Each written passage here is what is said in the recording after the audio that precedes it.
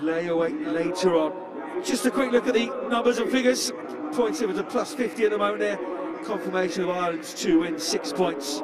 Argentina with a single victory, and they will come up against Germany now in Pool B. Only 8 points between Ireland and Argentina in terms of points difference. So Argentina against Germany. The other two teams in Pool B only ever met once, all the way back in May 2006. That was in a European tournament as well in Paris. That was 40-0 that day. Santiago Alvarez, the captain, back, and he was buzzing around yesterday. Missed Malaga due to COVID protocols, and you could tell yesterday he wanted to be involved after the half-break of losing to South Africa in the final down on the Costa del Sol. Germany, well, their goal, isn't it, to get themselves qualification as a core team. Damien McGrath, the man in charge, squeeze every opportunity out of these players for Germany. Drew with Australia last week in Malaga, started here yesterday with a 33-5 loss against Ireland. 42-0, Argentina beat Jamaica. There he is, a real servant.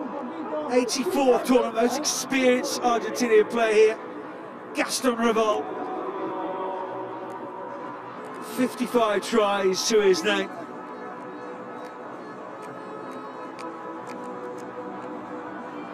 And there is Hamanashita, playing for Zimbabwe in the Rugby World Cup. Big things are expected of him.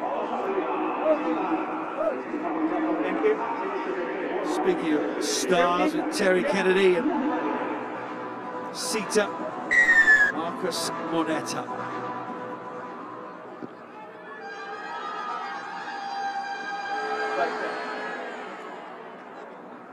Player of the Year in 2021. Top try scorers in Malaga. Started with a bucketful yesterday. And Mestre wants to do the same here in day 2. Width already from Argentina. Isgro score yesterday against Jamaica, right the way through the middle. Beautiful arcing run, wasn't it?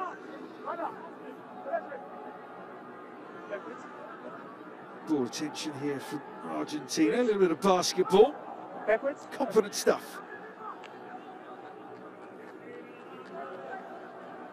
There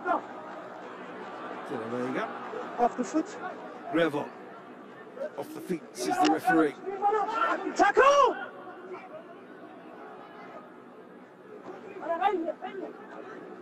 Just so patient with the ball, aren't they? Core skills, and then just the opportunity opens up in the end. It's so patient. It's brilliant sevens. And that young man, this young star of the game of sevens, Marcos Moneta, is on the end of it. Came from the restart and they managed to get possession, and the reason why it was such an incredible final last week against South Africa, they played very similar styles, both hitting these far wide channels. Moneta loitering, gets the fend out.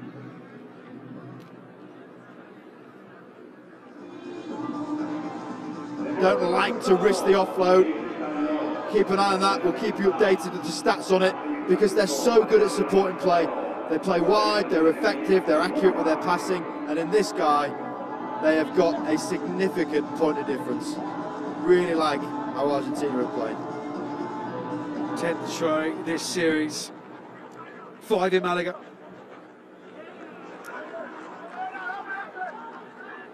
Again, they regain possession. Germany just haven't seen the ball yet. The bronze medalist.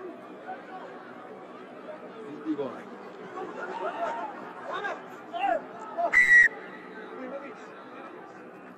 1 and 2. He's twisting Alvarez, isn't he? Final try, please. Going to check this one upstairs. Chicken try. Initially, I thought that first movement was okay.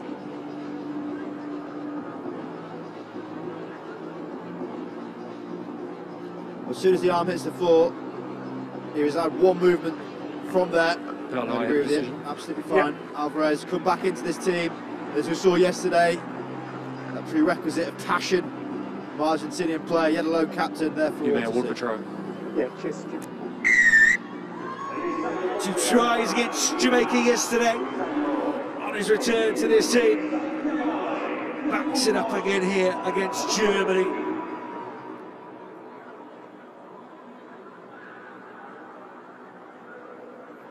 What a neat, professional start from Argentina. And what I like most about it is this restart, of which they're very good, the best in this series at reclaiming. They're catching it rather than trying to whack it. They're taking that chance out of it. They pass the ball really well. You can see some big old numbers in the middle of the pitch. Individually and one-on-one, they are a fright. We backed that up with a few more numbers. 2 visits in the 22, 2 tries. They haven't made a tackle yet, because they haven't needed to. No, this is our ball, and you're not playing with it. Revolt. Matador-like, using one of his own players. Sita making a tackle and stolen the ball away. Germany have some possession finally. 4 minutes into this game. Chesney. Chesney and Argentina turn that ball over with the penalty. And we'll take it back from the mark. The extra roll not really helping the Germans. First real possession, but again you can see how effective Argentina are in these decisions they're making.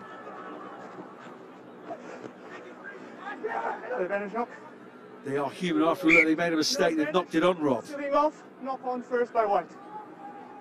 Heavy landing. Isgro had the ball in one hand. The ball hit the ground with some force. Number 13. The step, the twist, and then it was actually Ume over the top. Wasn't knock on. It was a good steal from the big number 13. Ume is in there with the hands. Just trying to turn that ball over. Line. Kind of players worthy of the big boots. Steady. Do you ever wear coloured boots? I can't remember. You didn't, did you? Stay in. Solid black. Solid. Solid. Yes, take the ball out. Non-flashy boots. Playing the halfback before the ball. So now a bit of German possession. Let's go to a line out. Mentioned about Sita. He is a powerhouse player. Putting him in at centre. No doubt he will be the pivot of this. He'll reclaim the set-piece ball and try and set him free. He is a beast. We were watching over the last weekend or so, of course, Germany replacing New Zealand, this semi-professional squad. A few missing due to work commitments. Sita's here.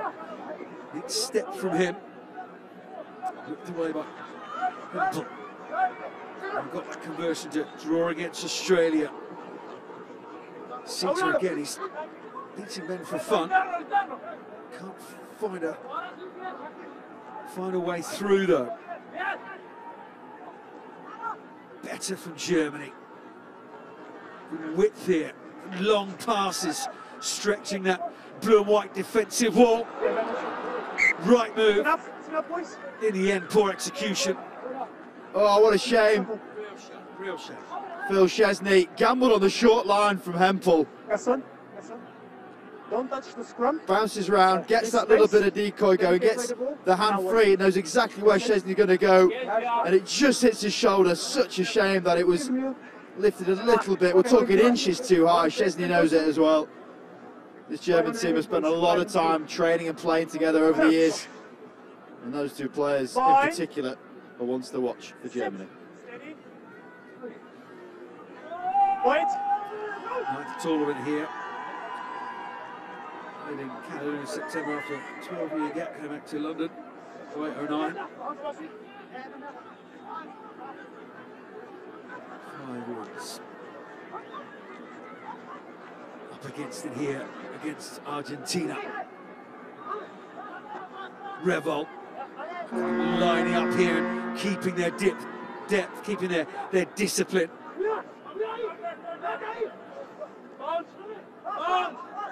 There felt Sabato, who's just come on the field, 121 tries he's got, and then Alvarez gets in on it, and Revolt back to that man, Sabato. Finish line.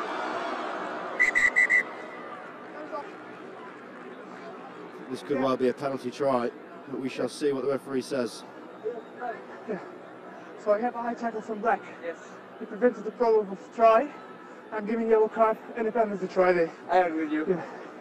Number eight, penalty try. Leon Hess, yellow card and a penalty try against the German player. 2 minutes in the sin bin, and it's not the way that Germany wanted to finish this half. Automatic 7-pointer. The seatbelt tackle over the top, absolutely right. Stopping him scoring the try. Sabato, you'd think he would have got there. He's all over him.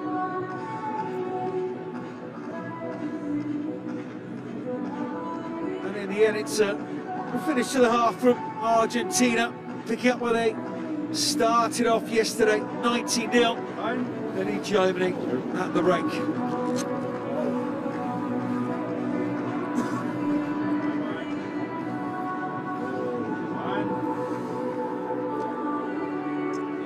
After we've concluded this first round of games on day 2 in Pool B, it will be South Africa against the home nation, Spain. Just a class above at the moment, aren't they, South Africa? This could be a historic tournament for them. Could be 6 titles in a row. Yep, 6 titles in a row.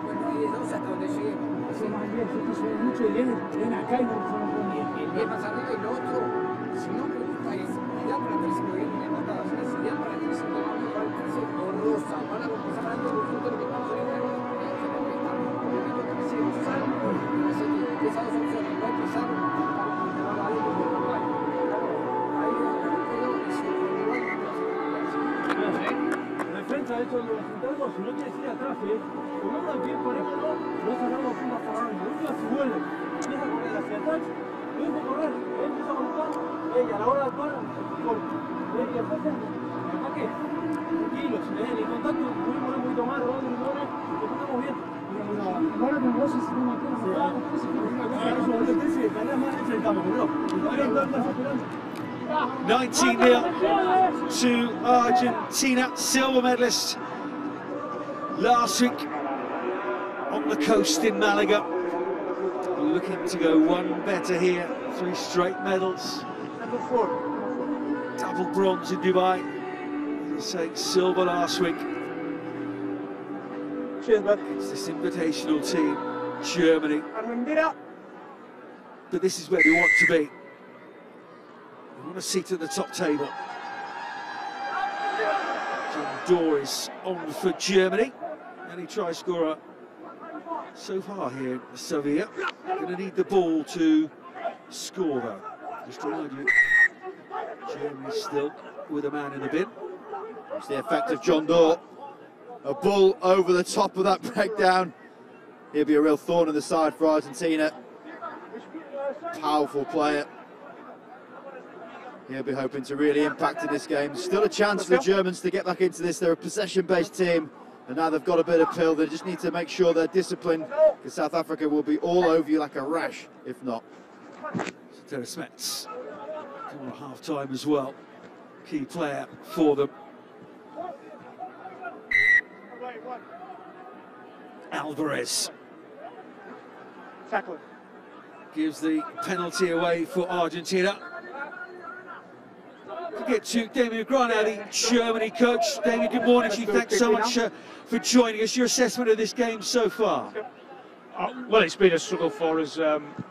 Argentina have kept the ball really well, and I think we've defended for about 80% of that first half, which is difficult in most times, but against a quality team like Argentina, it makes life very difficult. No doubt enjoying your experience here, Malaga and Sevilla as well. Are you pleased with the progression that your side is making over the last 10 days or so? Oh, absolutely. I mean, bear in mind we were on a 5-week break, and we got 10 days notice to come here. In an ideal world, you'd say no, because you want to be fully prepared to show the best of yourself. But we felt we had to accept, and we want to show people that, you know, there's a bit more to Germany and invitational teams than might normally be the case. We will let you get back to the action because your side is nearing the try line here. Just as I said, of course, the ball is set over. David, thank you so much for your time. Really, really appreciate it, and the insight in game. Take care. Bye.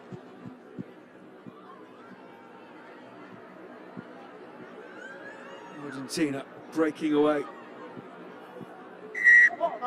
He's a man after your own heart, isn't he, Damien McGrath? All rugby league man. Northern spits very plainly. But a real sevens brain, and that's what Germany need. They've got all the component parts in the country. You're lucky enough to do a sevens tournament there, and everything was there. It's a revel. We'll scooch in for Argentina. Another try for them. It's not going to work for Germany in this Pool B game. Argentina going through the motions. 6 men for Germany, really struggling against Argentina. As David mentioned, it's a really difficult situation to be in because the Germans know that perhaps undercooked and playing with 6 men is never going to be easy against Argentina. And they can be relentless in how they want to play a game against you. So when you are on the ropes, it can feel pretty hard to try and get back some sort of parity against them. And when they do get away from you, they continue to turn that screw. This is what we see in Revolt. He's been there, seen it, done it in the 7th series. A real charismatic, talismanic type of player. Personifies this Argentina team, even though he's in his twilight years. 150th try here in Sevilla.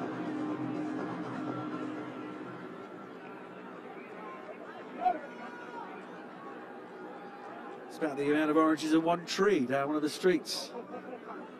Stunning place, and there's been some stunning rugby here, and it'll all just ramp up as today goes on, and then we move into tomorrow.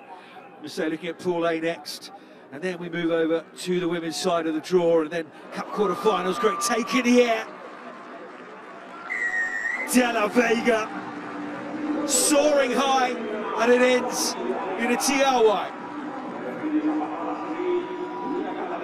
To show the range of footballing skills this Argentinian team possess, this time going aerially. Don't often see this in sevens, but you're in the 22 and you've got an attacking player standing wide, you're always going to have that advantage running back into the ball. De La Vega, he soars spectacularly in the Spanish sky, and rightly gets rewarded for that. Different tactic by Argentina, but equally as effective. Just beginning to tee up nicely, isn't it? To the pool decider between Argentina and Germany. The only other titles have come on USA soil, Argentina. Los Angeles in 04 and San Diego in 09. This last year, 2020. One of these sides, obviously the only side, challenge South Africa at the moment. It certainly did that 24-17 loss. Dort trying to create something down that short side. Tackle! For Germany. Pretty mutual to see them get off the mark. Hands on the ground from Argentina, so Germany had to play on Dort. Back to grind from him. So Terres Metz. Interfering. tackler interfering. Interfering, Argentina. Gonzalez. Going away. Just making a mess of it, aren't they? Being pests around that rope. The bump and grind, ain't nothing wrong with that. As you would know. But they've always been that. They've always been in the face, haven't they? As long as Sevens has existed, they've just been physical in your face, refused to give up. Yeah, they're the definitive team that you don't want to play against. Certainly at 10 o'clock on your second day of a back-to-back three-dayer. So it's really difficult to get up against them. You do feel that Germany have done the right things when they've got the ball. It's just keeping it for long enough. Sita almost tried to do it on his own most of the time. All the Germans now in and around the ball. They have no width whatsoever. So for them, it's much more direct, and that's when it plays into these Argentinian hands slightly. Got some possession here, though. De La Vega overran it. Germany kept the ball really nicely as the Huta goes for the end of this one. In this opening round of games here in day 2. Sevilla Sevens. One last chance then for Damien McGrath's men.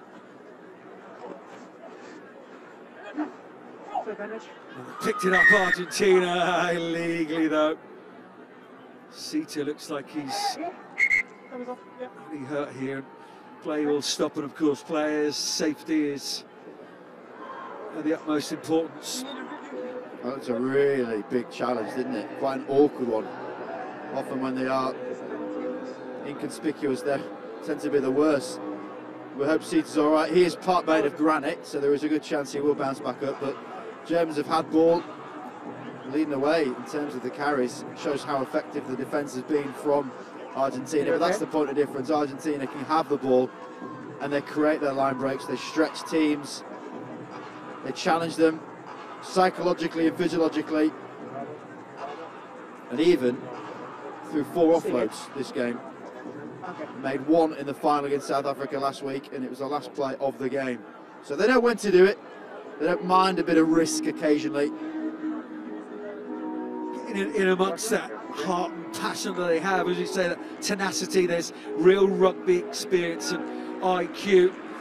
Sita will just gingerly make his way off for a HIA. As you say, he's a tough competitor. He is.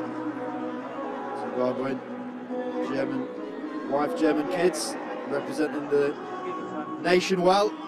But it's all too much. Looking at Pool B standings, points difference also a landslide for Argentina.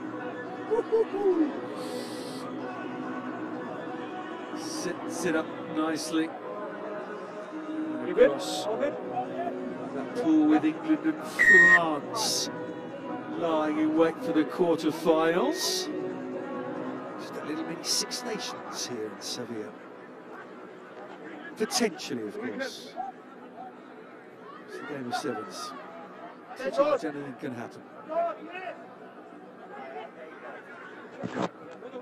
Germany still there, still trying to do. Yes. So Tennis Metz. Bellerman. Jacquin, nice pass. Szczesny is brought down by Schultz. So Tennis Metz, and now there's some nice width. Dor is waiting out there, he's taken it, he's done part 1 well. Throws off De La Vega. That rather sums up Germany's efforts here. So much good work. And in the end comes to nothing, and it's Argentina.